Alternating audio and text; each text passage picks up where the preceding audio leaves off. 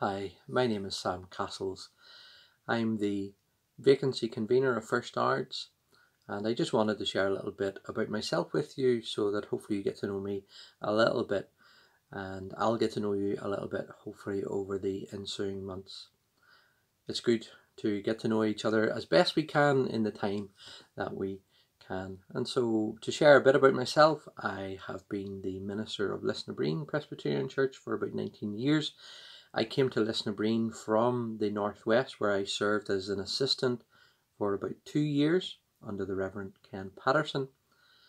I'm married to Laura and we have 2 growing children. Shall I say Joshua, he turned 20 in September, and Sarah, God willing, will turn 18 in January. I came to faith in about 1983, aged 18. But I would have to say that the first 10, 11 years of my Christian experience were very difficult. Difficult for all kinds of reasons, but primarily because I was living, you might say, a performance-based Christianity. I was trying to earn God's favour, you might say, and trying to please God in the hope that God would be pleased with me. I tried to be good in all kinds of different ways.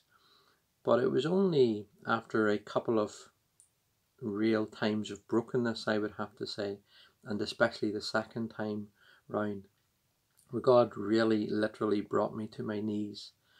And it was in a time of real darkness for about 3 months or so that I really cried out to God and really sought Him in a way that I'd never sought Him before as a Christian. And God really opened my eyes to the gospel in a fresh way as to what the gospel really means and why it is good news, because it's all about Jesus. It's all about His righteousness and what He has done for us, and not primarily what we do for God. And so that became a real revelation to me, I might say. It helped my understanding of Christianity, of course, and it caused me to grow as a Christian exponentially, if I can put it that way. And from that time, I would say that God really worked in my life in a way that was transforming, life-changing in incredible ways.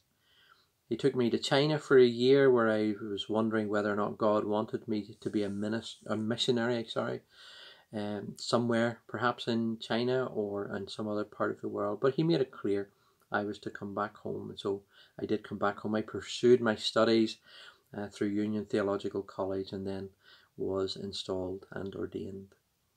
And so I've really enjoyed my time as a minister, I would have to say, but it's been challenging, of course, as any part of any of our lives is, no matter what we do. But I thank God for His grace that has sustained and has kept me. I had, before becoming a Christian, planned to go to Okinawa to live and to train. I was very heavily into martial arts when I was younger, but I'm more like Hong Kong Phooey now. And for those of you of a certain age and ilk, you will understand that cartoon from many years ago. I couldn't beat my way out of a paper bag now if I tried. But that's all because of God's grace, because He brought me to a place of seeing I had no strength of my own. I needed His strength, as we all do. So I hope in the months that follow we'll get to know each other better. Please feel free to ask me anything you want to ask me about my life, about my hopes, my dreams, my failures. I failed many times as a follower of Jesus, but He has never, ever failed me, and I know that many of you will testify to that as well. So I look forward to us getting to know each other, and hopefully together growing and encouraging one another to grow in our faith together in this intervening time, we might say, until under God you get that minister who God will appoint to you. It's good to share these moments together. I trust we'll share many more, and the Lord bless you and keep you until we talk again. God bless.